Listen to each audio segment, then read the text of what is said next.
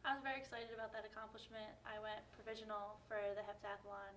I was hoping to get as close as I can to automatic. Last year I was the last spot in for automatic for the hep, so I was just hoping to get back to the auto, but they raised it 200 points this year, so I'm really hoping to get back to the national.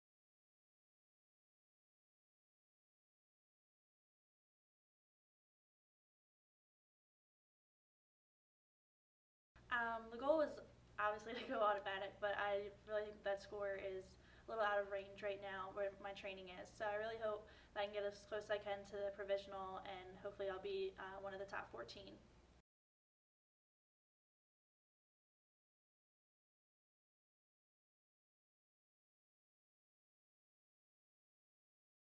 In my training right now, I'm doing a lot of plyometrics and a lot of weight training and working on my individual events.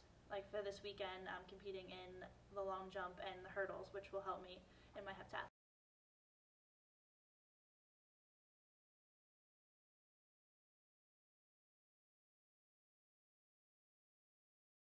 I was on a different program than the rest of the team. Brendan Thomas is also redshirting, so we actually had like a similar training program. And basically, coach had us spread out a little bit more, and we weren't ready to peak for the indoor season. So basically, just had a slower routine, and then we were ready to peak for the.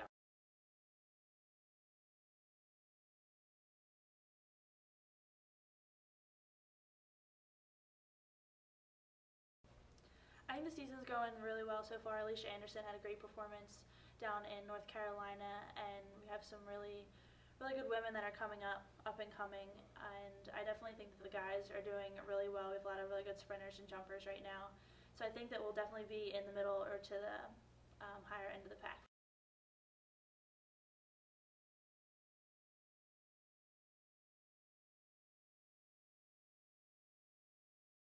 I was sitting at the Olympic trials. Like, it was a really neat experience being at nationals and seeing everyone at the top of their game.